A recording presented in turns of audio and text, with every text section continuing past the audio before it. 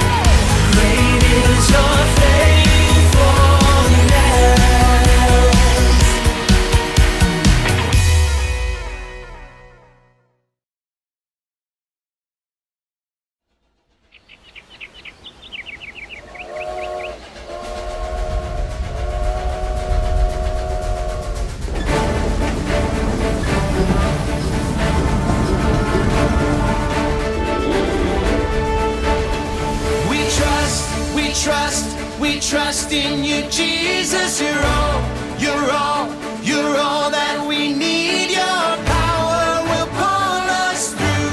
We're trusting in you. We're trusting in you. You give us hope and life that's forever. You make us bold and we stand together. Your power will pull us through. We're trusting in you. We're trusting in you. We're off on this journey. There's no looking back. With Jesus to lead us, we're on the right track. Oh, oh, oh, oh. Wide open spaces for wide open eyes. We're looking ahead for the next big surprise. Oh, oh, oh, oh.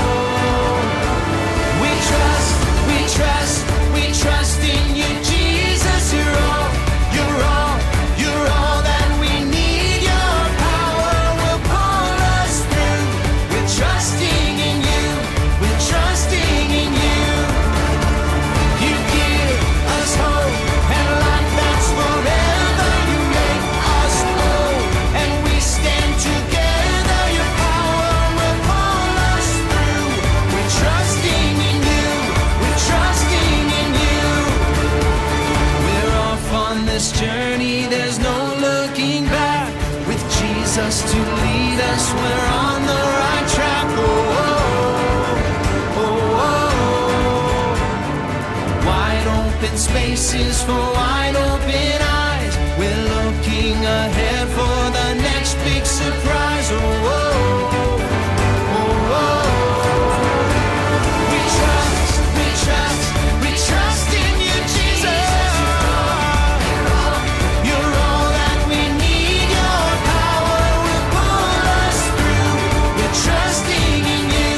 We're trusting in you. You give us hope and life that's forever. We stand together. Your power will pull us through. We're trusting in you. Trusting in you.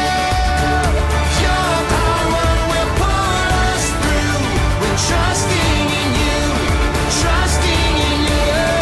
Trusting in you. We're trusting in you. Trusting in you.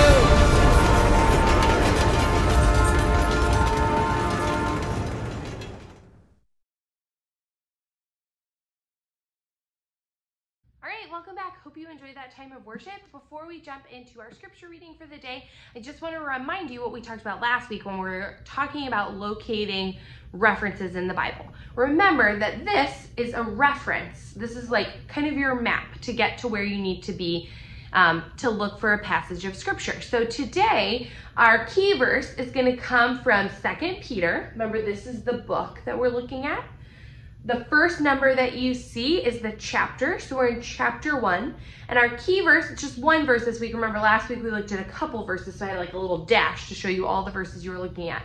This week it's just one. 2 Peter chapter 1, verse 5. So remember, this translates into your Bible. You can come into your table of contents at the very beginning, and I can find the book of 2 Peter in my table of contents. And I'm gonna look, it's on page 1018 in this Bible. So I'm gonna flip there. As I'm going, I'm gonna remember that I am in chapter 1. So I'm gonna find the big heading, 2 Peter. Chapter 1 is the big number that I see at kind of throughout the passages. And then the small numbers that are throughout the book are the verses. So right there, 2 Peter chapter 1, verse 5. And that's how I use the reference to find where we are this morning. All right, we're going to head to our Bible reading and then we'll reconvene for our lesson. Today's Bible reading comes from 2 Peter chapter 1, verses 5 through 8. For this very reason, make every effort to supplement your faith with virtue, and virtue with knowledge, and knowledge with self-control, and self-control with steadfastness, and steadfastness with godliness, and godliness with brotherly affection, and brotherly affection with love. For if these qualities are yours and are increasing, they keep you from being ineffective or unfruitful in the knowledge of our Lord Jesus Christ.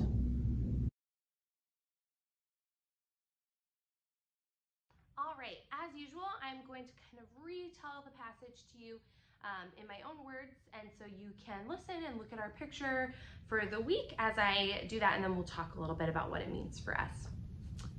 The apostle Simon Peter wrote a second letter to those who followed Christ. Peter had witnessed the miracles and teachings of Jesus. He saw Jesus' death on the cross, and he saw Jesus after he rose from the grave. Peter was getting old, and he wanted to encourage the church to remember some important truths. Peter wrote, God has given you everything you need to grow in your faith, in your knowledge of Jesus. Add these things to your faith: goodness, knowledge, self-control, endurance, godliness, brotherly affection, and love. These things will keep you from being unfruitful or useless. Next, Peter reminded his readers of his time with Jesus. We were witnesses to the greatness of Jesus. We told you of the power of Jesus. Peter had witnessed Jesus' baptism and the transfiguration of Jesus on the mountain.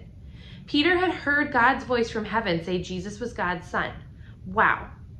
Peter also wrote to the people about God's word. Pay attention to God's word. It is a lamp shining in a dark place until Jesus returns. No promise from Scripture was from a prophet's own ideas. Promises from God do not come from men. Instead, men spoke God's word just as the Holy Spirit told them to. Okay, so a couple things I want to point out to you in the passage that was read to you and then kind of in what I just summarized for you. And the first is there are two words that you probably have heard, or at least have heard, maybe not know the definition of, but they are self-control and endurance. So I want to talk really quickly about what those mean. So self-control is being able to control your words and actions, especially when you want to react in a bad way. So let's say your little brother or sister, your mom or dad or cousin, or whoever you're kind of close contact with at home does something that really bothers you, and you know that the right thing to do is to maybe ignore it, or to not get angry, or to not snap back. Sometimes we do a good job of controlling our emotions, right? That's called self-control. So if your little brother or sister snatches something away from you that you were in the middle of using, your first impulse might be to yell or to push or to snatch it right back. Having self-control means that you can kind of take a deep breath, you can get control of your feelings, and you can react in a way that's more positive, right? So that's one thing, self-control. And Peter tells the church that he's writing to that they need to have self-control, right? The other thing, the other word that I wanted to point out to you from the passage this morning is endurance. He tells them that they will need endurance. And endurance we often talk about when it comes to like sports or races or running. And it's the ability to keep going even when you're tired, even when you want to give up. So if you can kind of push through feeling really exhausted or feeling like, oh, this isn't what I want to be doing anymore, and you can push through that and keep going on a task no matter what, that is called endurance. And so Peter told the people that he was writing to that once they became believers, they needed to develop goodness in their lives. And two of the things that he specifically mentions are self-control and endurance. And he said to have endurance is to have godliness, which means like living in a way that pleases God by making right choices. And he told them if they have goodness, if they have knowledge, if they have self-control and endurance, they will be able to share with others what Jesus has done for them. So God will be able to use them if they're developing these good habits in their life, this fruit in their life. God will be able to use them to share the good news of others. Or the good news of Jesus, with others.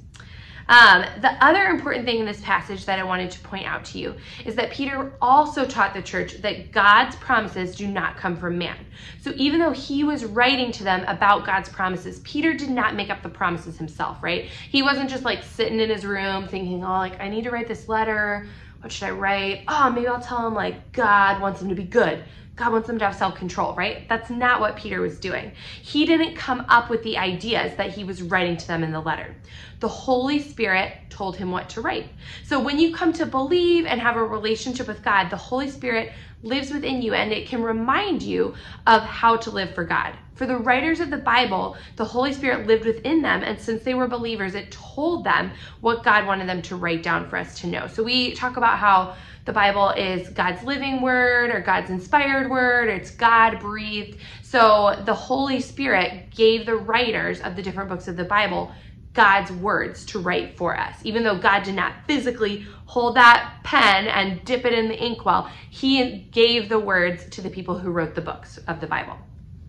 And this is a really important truth to take away, right? As we're thinking through like, well, why should I try to have self-control? Like when my sister steals something away from me, why shouldn't I just snatch it right back? Why shouldn't I yell at her? Why do I need to care about these traits? But the Holy Spirit told the writers of the Bible what to write. So it's not just words coming from the Apostle Paul or Peter or Mark, right? These words are coming straight from the Holy Spirit and telling us how to live. It's cool to know that every word in the Bible was known by God before it was written down by men. And that should help inspire us to want to live the way that the Bible tells us. So remember, in this chapter, we are reminded that God inspired all the words that we read in the Bible, and that he asks us to pursue goodness while we are waiting with endurance for his return. All right, now I'm going to hand it off to Joel for our Explore the Bible segment.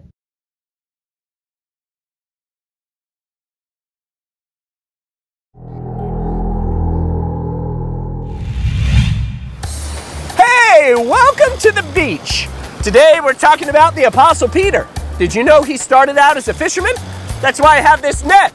And that's why I'm next to the ocean, because I want to go fishing too.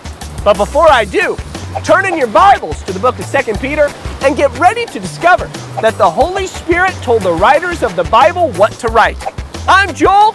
This is Explore the Bible on location, and I hope I catch a sawtooth baby tiger shark. They can be anywhere from 6 inches to 475,000 feet long. Here, fishy, fishy. Here, fishy, fishy.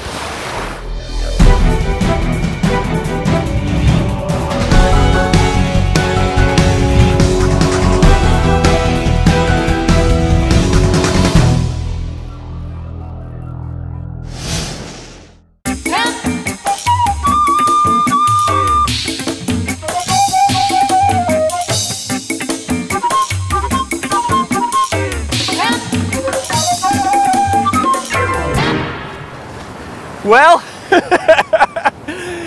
no fish yet.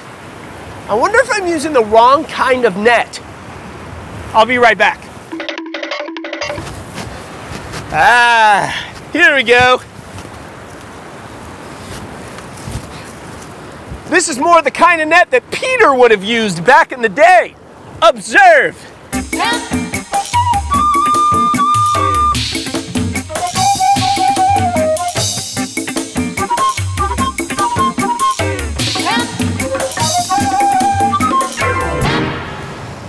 Well, still caught nothing because I'm a horrible fisherman. I could learn a thing or two from Peter, but maybe I'm just not cut out for fishing. But I do know some people who are doing some amazing things with fishing nets, and I want you guys to meet them. Come with me. We already know that Peter was a fisherman and a follower of Jesus. But did you also know that Peter wrote some books in the Bible?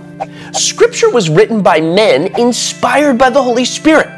This means that God's Holy Spirit told the writers of the Bible what to write. God told Peter what to write in the epistles, and Peter obeyed. And because of this, we have the books of 1st and 2nd Peter in our Bibles today. Whoa, this place is so cool.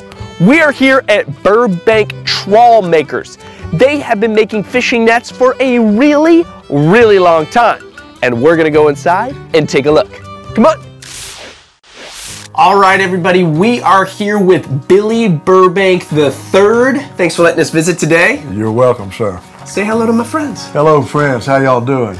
So we were trying to fish earlier today on the beach. I had a net and I was in the water and I'm trying to catch fish and I failed. But you guys, I heard, are really good with making fishing nets, and can you tell us a little bit about the history of your family and how you got into this business? Goes 105 years back. My grandfather was born on Cumberland Island, just an island in Georgia just north of here. He was a fisherman. He cast nets in the water for bluefish, had seines, what have you. He bought a shrimp boat and started shrimping. He made his own nets, and his nets fished so well that everybody else said, Captain Bill, you have to make me a net. So Captain Bill got so busy making nets that he sold his shrimp boat, and so he became a net maker. That's so awesome. You're talking about all these different types of nets that can catch shrimp and different types of fish. Do you think maybe you could show us some of those nets? Absolutely. We'll go here to the net shop and I'll show you how we start and fabricate nets from patterns that we designed and hand sew them together. Yes.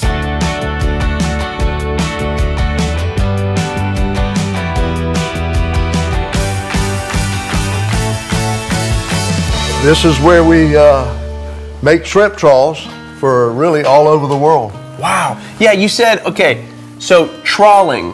Trawl. Yeah, trawl is a net. Okay. And the name trawl came from, back in the day, from the Asian and European areas.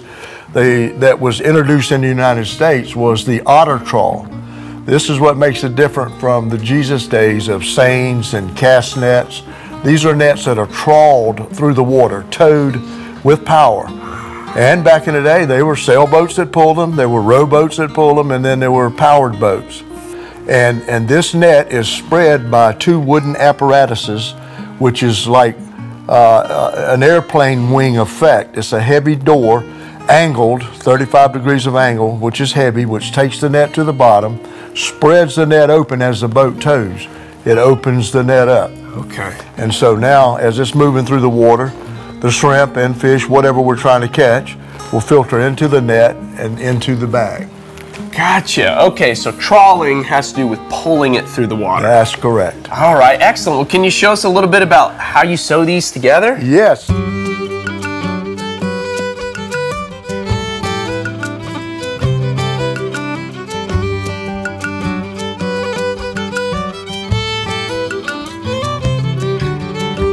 Okay, you said something about sea turtles not getting caught in nets. What do you mean by that? Like, this is, a sea turtle could get caught in this. How do you keep those sweet sea turtles from hanging out with the shrimp? Well, we have been working with NOAA, National Marine Fisheries Service, because there was always an incidental catch of a sea turtle. So we've designed one that has come out to be 100% effective, and it has really increased the catch because it gets rid of so much more. The nets don't load up as quick with unwanted catch.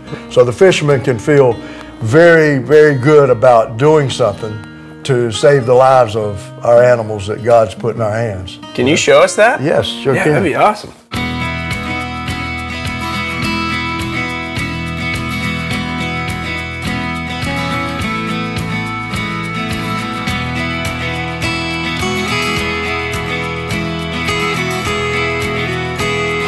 Surprise! It works! Yeah. God has a plan for everyone's life. He had a plan for Peter's life too. Peter was a good fisherman, which was great. Jesus called Peter to leave that job and become a leader in the church and an author of scripture. Peter lived a life of obedience to God's word and God's spirit. Did you know that God has a plan for your life and wants to lead and empower you by His Holy Spirit too? Maybe you'll serve God by being a fisherman or a teacher or a mom or dad or a pastor or a missionary or a businessman or woman. No matter what, God wants to use the Bible, His Holy Spirit inspired, to lead and guide you and me into His amazing plans, just like He did for Peter. This would be perfect. Hey, how awesome is it that Billy is carrying on the tradition of making nets that his grandfather started 105 years ago? So awesome.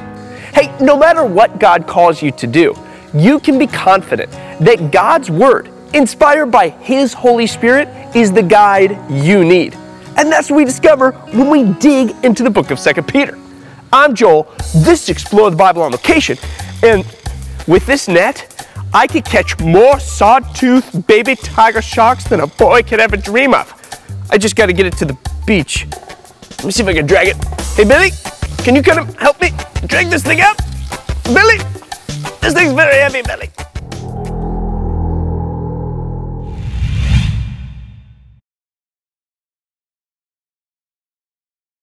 Hi friends, for today's activity, we are going to write our Bible verse for today on a piece of paper. And the Bible says, pay attention to what the Bible says. And it comes from 2 Peter chapter 1, verse 19. So you're gonna write it on a piece of paper. It could be a white paper, it could be cardstock, whatever kind of paper you want. And then you're gonna ask an adult in your house to cut up the paper. So I cut it up with my scissors and I cut all the paper. And then, I dropped one. What your job is to puzzle it back together. So it's going to be a homemade puzzle using your verse. If you need help writing the verse on the piece of paper, you can ask an adult to do it, and then you can decorate your paper however you want. But then when they finish cutting it, you are going to piece it together. See, I got one piece, and that's your activity. I hope you have so much fun puzzling the verse.